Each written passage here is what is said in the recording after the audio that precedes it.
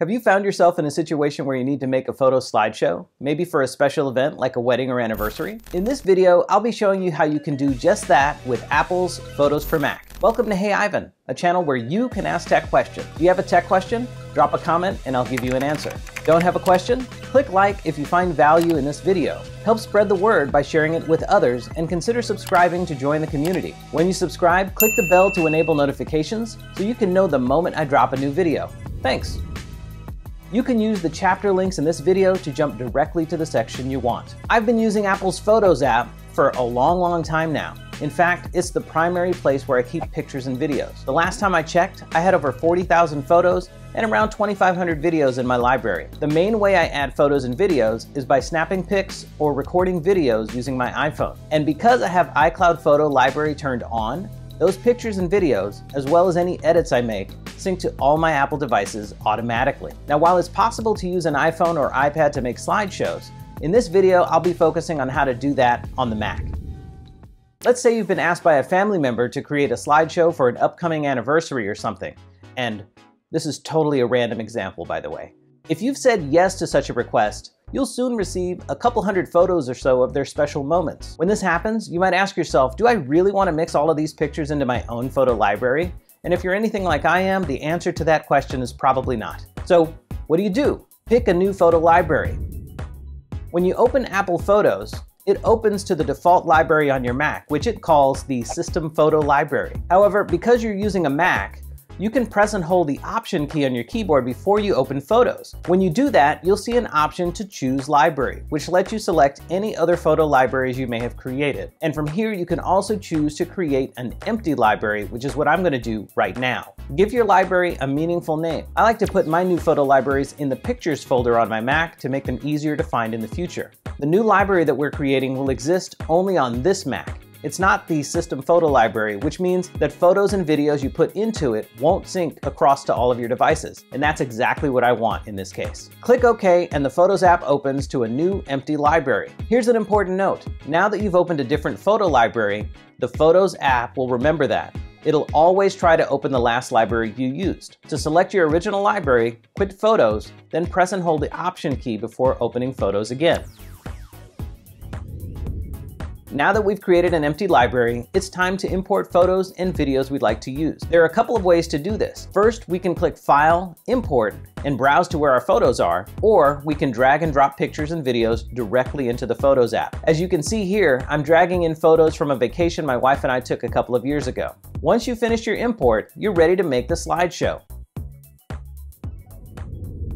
In this video, we're going to focus on making a slideshow project, which gives you the greatest amount of control over the end result and lets you export the slideshow as a movie you can share with others later. In the menu, click File, Create, Slideshow, Photos. Give the slideshow a meaningful name, and then click OK. You'll now have the option of selecting photos to add to the slideshow. Click on each photo or video you'd like to include. In my case, I want to include all 27, so I'll press Command A to select them all, and then click Add. In the Projects area of the sidebar, you'll see your new project.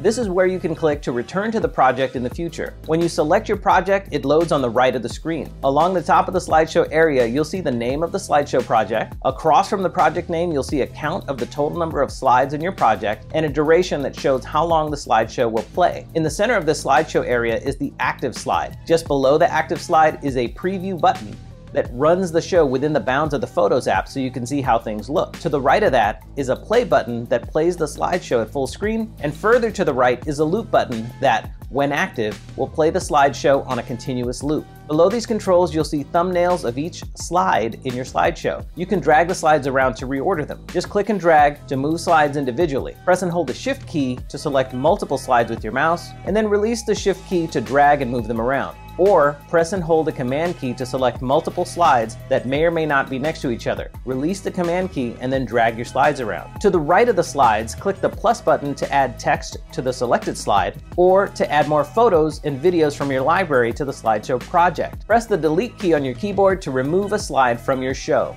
Along the right edge of the slideshow, you'll find buttons that let you adjust slideshow options. The first button is Themes.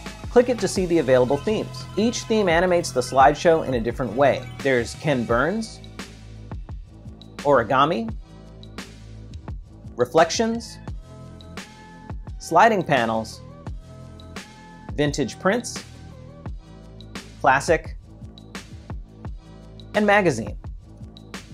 Pick the one that you like best for your project. Now let's talk music. Click the music note to pick music for your project. Each theme has its own default music. However, you can expand to look for music from the other themes or from music in Apple's Music app. Important note, you'll find that music from Apple's streaming service, Apple Music, cannot be added to slideshows. You can only include music that you've purchased from Apple Music or music that you've manually loaded into your music library. Drop a comment if you'd like me to make a video that shows you how to purchase music using Apple's Music app. If you decide to buy a track to use with this project, or if you load new music into your music app, you'll notice that it won't appear in the project until you close and reopen Photos. Photos refreshes its list of available music each time it opens. Another important note is that while you can insert music you've purchased into your slideshow, you're only covered for personal use. You don't have the rights to use any of that music publicly, which includes using it as part of any YouTube videos, social media sites, or anywhere else online. Have you guys ever had any videos that you've uploaded to Facebook or YouTube get muted before? Let me know in the comments. For most of the slideshows I make, I try to keep their duration to the length of a single song.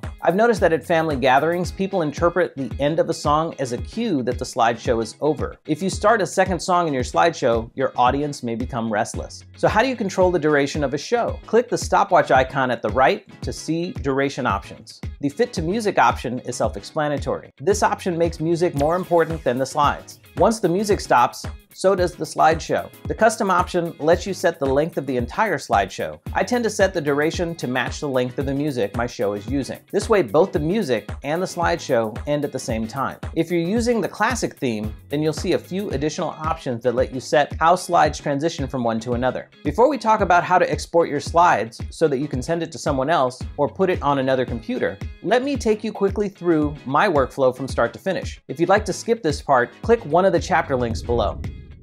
As I described earlier, I tend to create a new photo library to keep pictures and videos that my family or friends might send me separate from my own. Usually someone sends me all the pictures they'd like to include in their show. Then I import all the photos into my new empty library. Sometimes I'll need to use the built-in basic photo editing features to rotate or crop images just the way I want. After that, I create the slideshow project and select all the pictures to include. Next, I select the theme, pick the music, and set the slide duration. Finally, I worry about the order of the slides. I pick good starting and ending slides too. I'll often remove slides that don't match the music. And once all of that is done, I'm ready to export the project. Exporting bundles the slideshow, music, transitions, and text together as a video file. Click File, Export, Export Slideshow. Choose a format, which is essentially the quality. I always choose 1080p. Then pick where you'd like to save the video and click Save. Photos will show you a progress bar and thumbnail of the video while you wait. And that's all there is to it. Do you have a favorite app for making slideshows? Or is there one you'd like me to take a look at? Drop a comment and let me know. Did this video bring you value? Click like if it did, and share it with others who you think might benefit from it. And while you're here, you might want to check out some of the other videos that I've made. Thanks for watching, and I'll see you in the next one.